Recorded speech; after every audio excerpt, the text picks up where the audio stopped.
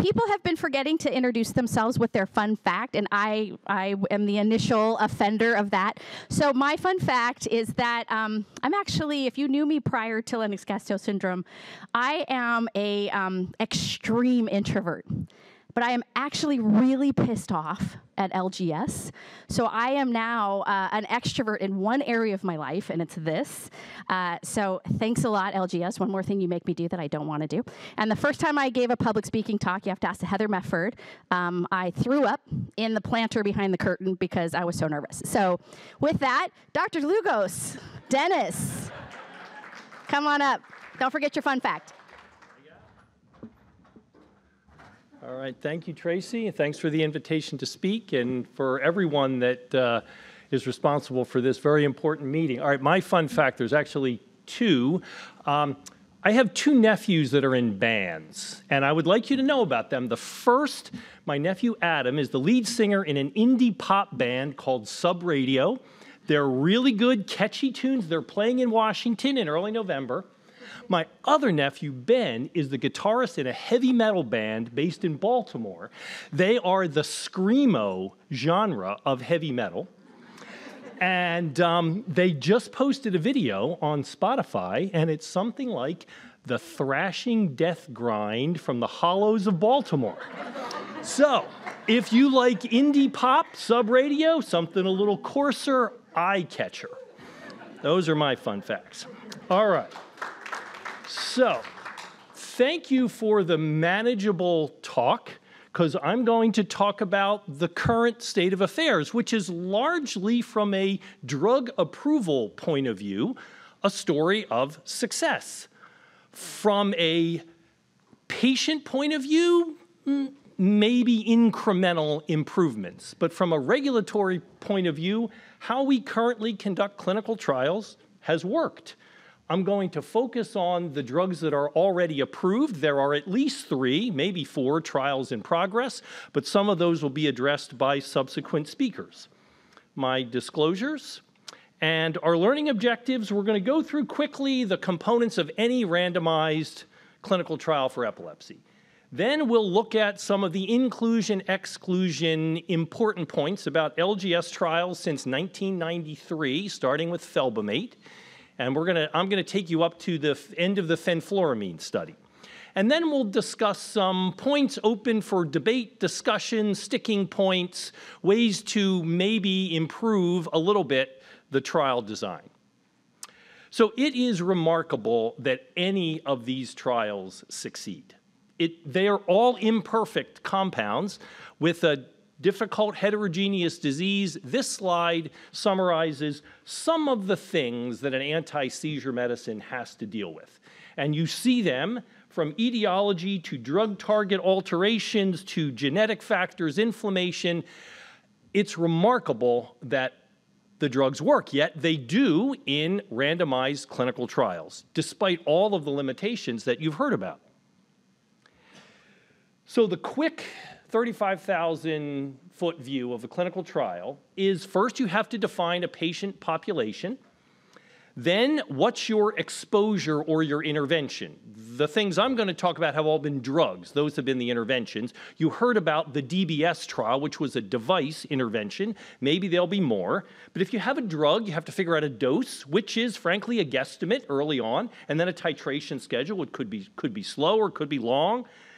Your outcomes, you've heard about the flaws with seizure frequency outcomes. The bottom line with seizure frequency outcomes is counting perfectly is impossible.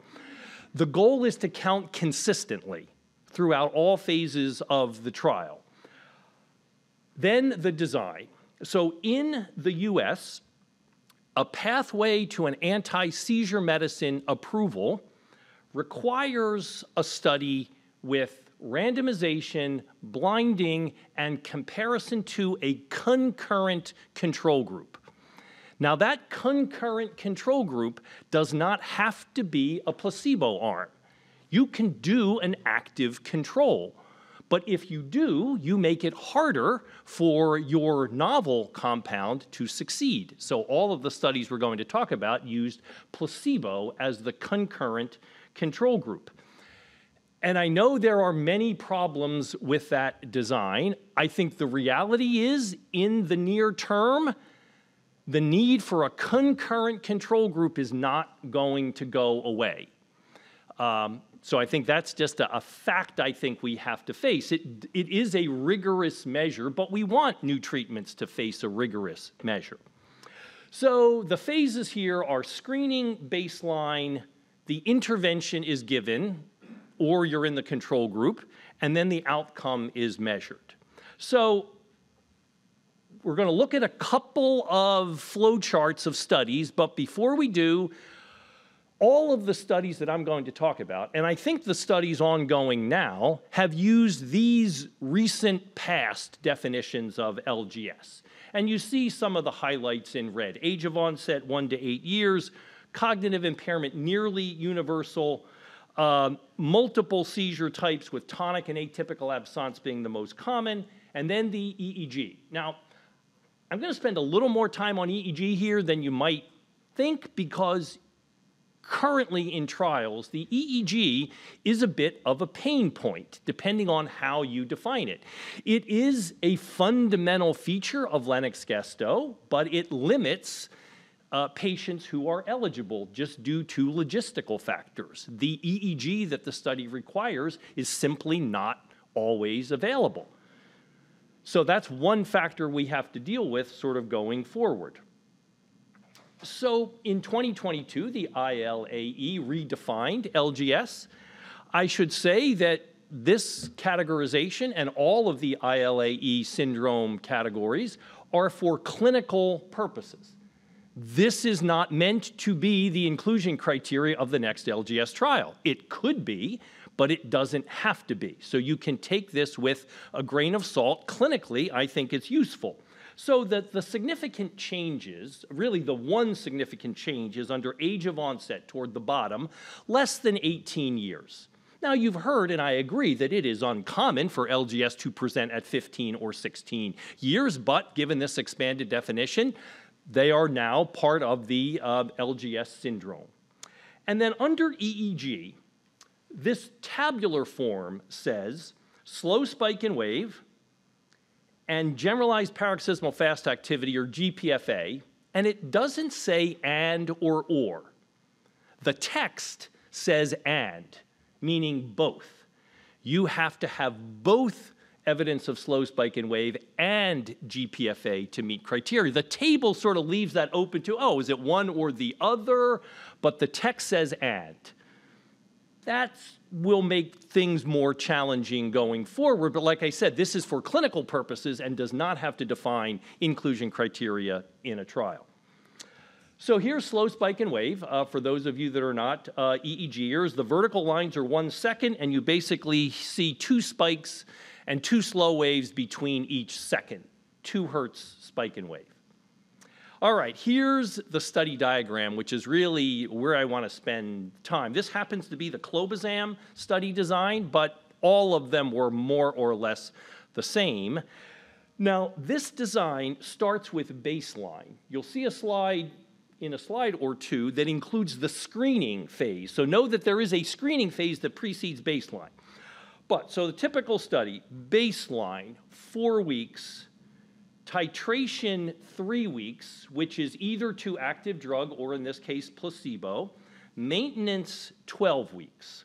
So we have 19 weeks, 4 plus 3 plus 12, where the challenge is nothing else can change. Your current treatments must remain fixed. That's a problem for patients that are having daily, weekly seizures. But that's the way it's been in all of the trials. And some of the baseline periods might be 6 weeks. There are studies that talk about the need for an 8-week baseline. So one big challenge is the duration of time where nothing else can change other than the intervention or the control group, which is typically placebo. The baseline phase, I think, is particularly frustrating because literally nothing is happening. There is no novel drug. There is no placebo that the clock is nothing changes.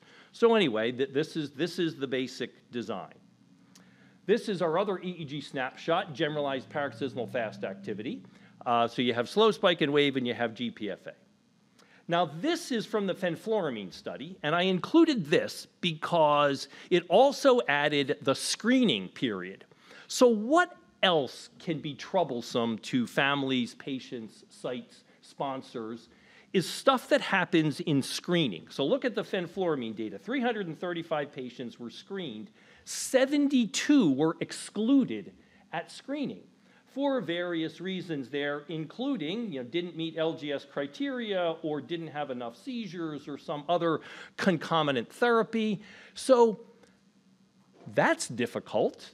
The families engaged, they're interested, the site, and then screen failures. So that's another challenge in the trials. And then the study proceeded very much like the clobazam trial with a baseline, a titration, randomization, et cetera.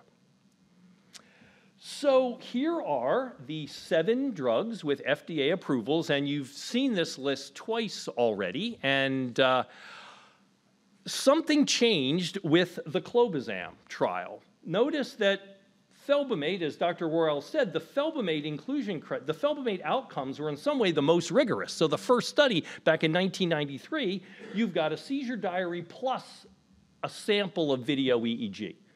That has not been repeated, and then clobazam came along with the definition of drop seizure, which Elaine showed, and drop seizure has just been kept since then, with varying definitions, but that's one of the things we'll talk about in the what can we do differently, because what drop seizure means a lot of different things. So what is up for debate when looking back at these trials, or when thinking about the trials that are in progress, or when planning the next trial? So the first, the primary outcome seizure type. I think an advance with some of the trials that are in progress is they are taking an honest look at this term drop seizure. Can we either define it differently, or can we just use a different term? I think one option that I think has made things at least a little bit clearer is, rather than this fall potential or risk of fall, is what body parts are involved. You can have atonic seizures that are isolated to loss of head and neck tone.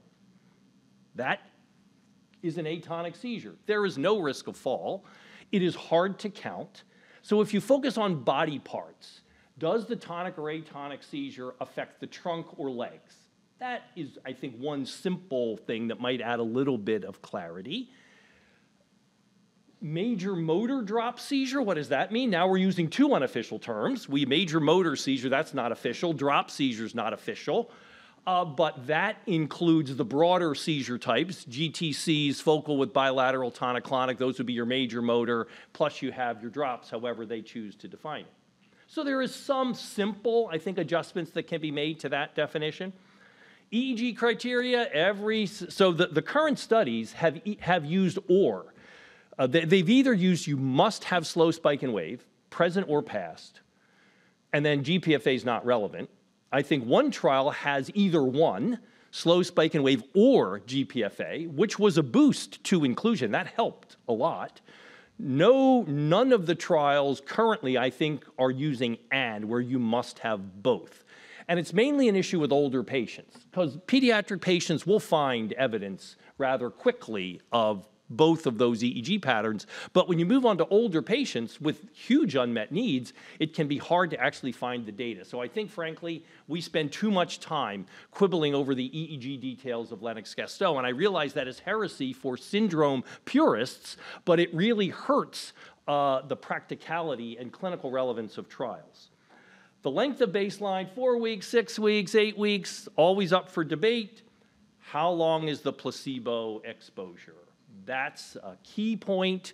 12 weeks is standard and has worked for seizure frequency outcomes. It probably will not work for developmental or non-seizure outcomes, but we'll talk about during the panel, I hope, some of the novel ways that are being considered to retain the manageable blinded phase, but still have a way to measure a developmental outcome in the extension phase. And then atypical patients. Tonic, atonic seizures, all of the epileptiform EEG criteria, but normal EEG background. Are they in or out? Or normal cognition. Everything else okay, but you have neuropsych testing. It's in the typical range. So things like that. And then the big elephant in the room is they don't have Lennox-Gastaut syndrome by anybody's definition, but they have treatment-resistant tonic, atonic, and probably other seizure types. They are locked out right now of trials, and I think you'll hear from a subsequent speaker about how that can be approached, where the seizure type is more of the emphasis than the syndrome. So these are some of the forward-looking ways. So we have a well-worn path, a series of copycat studies that have been successful, but can we do better? And I think, yes, we can, and I'm looking forward to the discussions, and thank you for all of these that have made this talk possible. Thank you.